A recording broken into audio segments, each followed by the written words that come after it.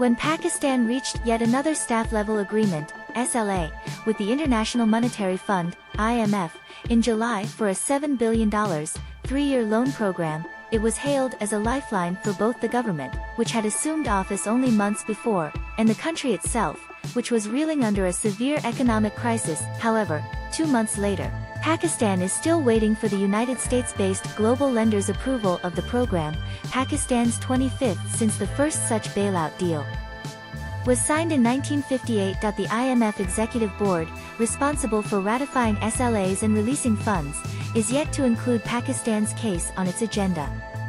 The delay has fueled speculation about whether the debt-hit country has failed to meet the IMF's bailout conditions. Earlier this week, Pakistan's Deputy Prime Minister Ishaq Dar accused the IMF of deliberately delaying the release of funds. Pakistan's economic meltdown was worsened by political instability, and both tragedies hit the cash-starved nation of 241 million people at almost the same time. The succeeding coalition government, headed by current Prime Minister Shehbaz Sharif, resumed the program in August 2022.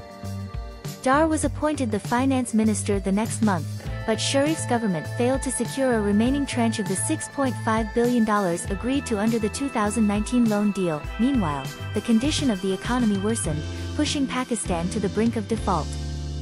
Inflation surged to a record 38% in May 2023, while foreign reserves dwindled to just more than $3 billion.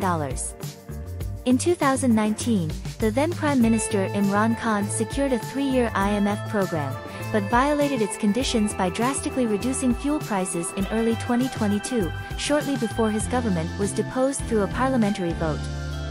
In the past 2.5 years, efforts have been made to sabotage Pakistan's critical negotiations with the IMF. There was geopolitics at play when Pakistan was close to default, Dar said while attending an official event in L.